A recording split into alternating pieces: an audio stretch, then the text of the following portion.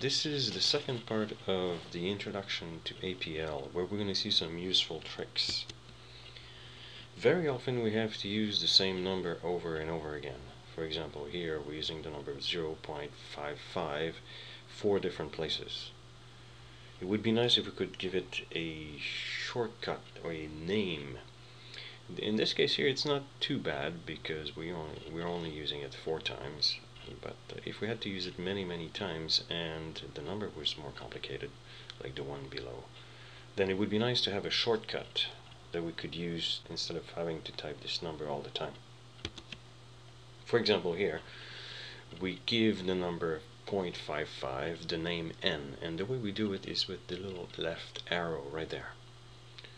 Thereafter we can use it in calculations, as for example here we see n plus 3 and n times n. Names can be made out of several letters. For example, here the numbers 1, 2, 3, 4, 5 are assigned the name items. Name items can then be used in further calculations. And we can see that the result of a calculation with items can itself be given a name. For example, below we can see that 2 times items is given the name capital A, which itself can be used in other calculations. If we look, we now have n, which contains 0.55, and capital A, which contains a list of 5 numbers. Those 2 names can be used together in an expression and combined to give another result.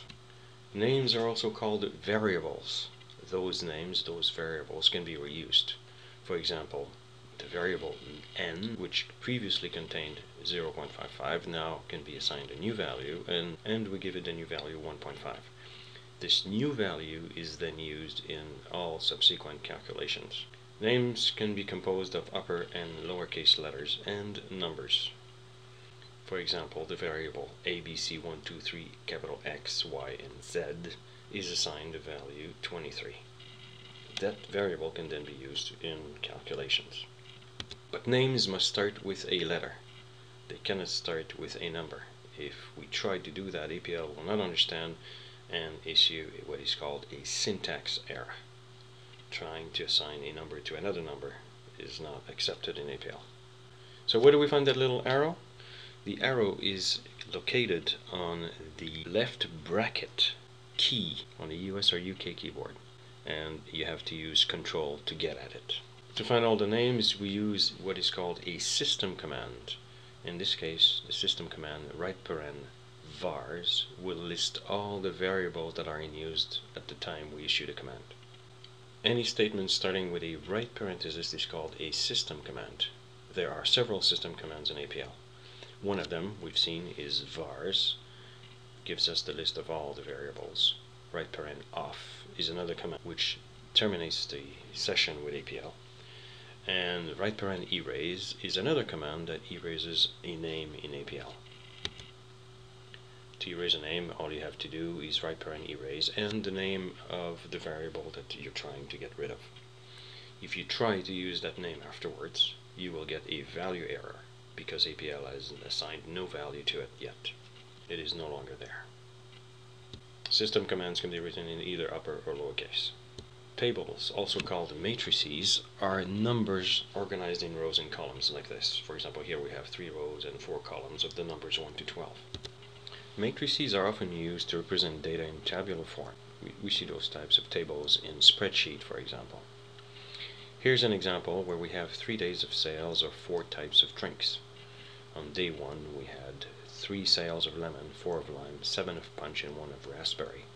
On day 2 we had similar results, and on day 3 also. Tables can be created using reshape. Reshape is a function in APL.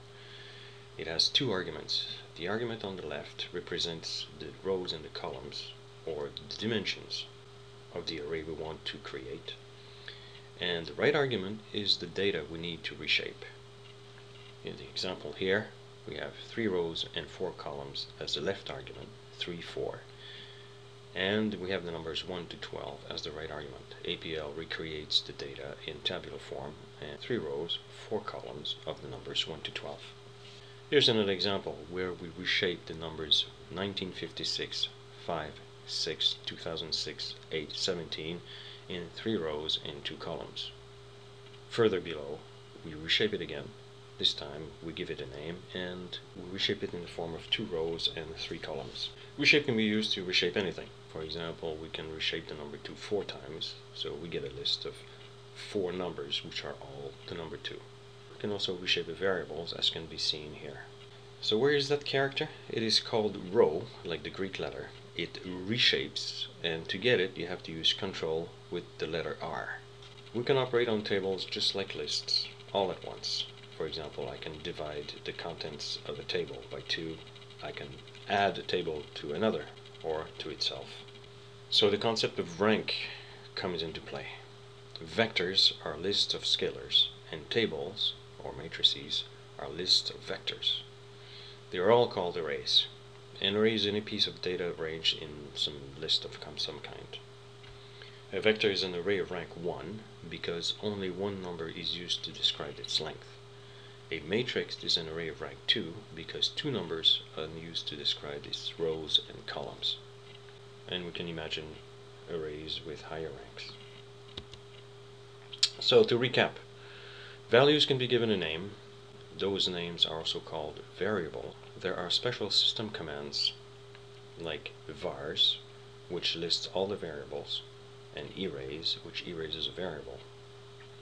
Matrices regroup numbers in rows and columns. Reshape is used to reshape values, and arrays are groups of more than one scalar. That's it.